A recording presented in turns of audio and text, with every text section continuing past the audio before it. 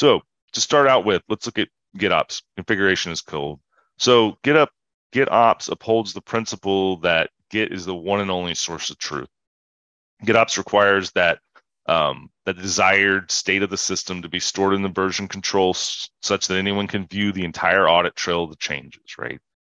All those changes to the desired state are fully traceable commits associated with committer information, things like commit IDs and timestamps. This means that both the application and the infrastructure are now versioned artifacts and can be audited using the same gold standards of software development and delivery. GitOps is based on a Git-based source management system, and hence like GitHub, GitLab, Bitbucket, usually natural choices for code repository. So let's talk about having a declarative specification for each environment for a bit. When GitOps requires us to describe the desired state of the whole system using a declarative specification for each environment, this becomes that system of record. So you can describe your environment, such as tests, staging, and production in a code repo, along with the application version that resides in that environment. And the relevance for software factories is kind of simple here. By having a declarative definition of the whole system, you start to mitigate the complexity of tasks like audits and rollbacks. Along with those tasks, you allow the government to approach cloud migrations, multi-cloud, hybrid cloud, much like a smaller, leaner organization would, because those declarative definitions mean that the infrastructure can be modular and really redefined across any environment or cloud. So it gives us a lot of portability. That additional flexibility, freedom, and governance empowers the software factory to serve a much larger group of programs. For example, we can describe everything in a Kubernetes model as a declaration. So the Kubernetes API server accepts that declaration as an input and then continually tries to drive or converge the cluster to the desired state described in that declaration. Next, let's look at GitOps beyond the app environment level. So when you think system management involves much more than just application and environments, it also involves open source and COTS tools, commercial off-the-shelf tools that intertwine together to create really this critical tool chain organizations rely on. And it's important these components also fit within that GitOps model so that they don't inadvertently become a drag on organizations and hinder their digital transformation initiatives.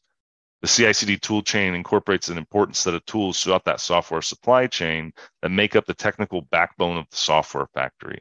Often that consists of a myriad of tools and technologies performing a wide variety of functions. But at its core, the CI/CD engine really orchestrates the workflow from code commit through testing, deployment, and release.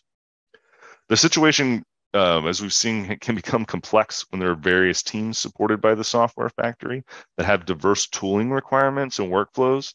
So that starts to raise the question of how can the software factory satisfy those needs most effectively? What we've seen is configuration as code, and GitOps enables them to do that.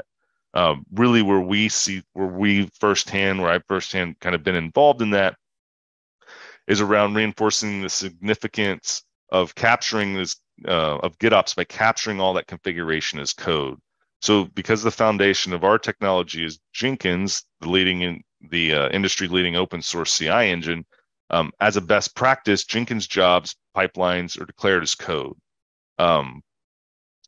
The only thing there, the actual configuration of open source Jenkins instances, their pattern is a little bit different, but we add on some ability to kind of resolve that problem by capturing the controller's full configuration as code, some of the enterprise things that we kind of enhance on the open source project.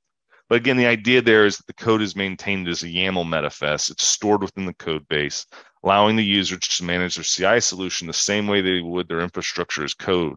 Application code, jobs with that GitOps methodology. So then this codified version within cloud-based Jenkins means that software factories can trace that clear auditable history with their CI/CD solution.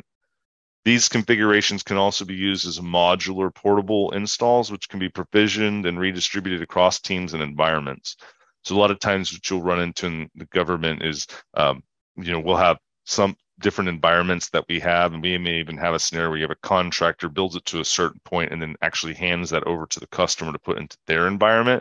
So moving across environments is very common in these scenarios, just the way that the workflow is done. Additionally, like this flexibility really allows us the software factories to pre-configure and offer a leading CI/CD platform from a catalog of configurations defined in YAML, then teams can onboard rapidly and consistently thanks to the production grade definitions that are captured by configuration as code.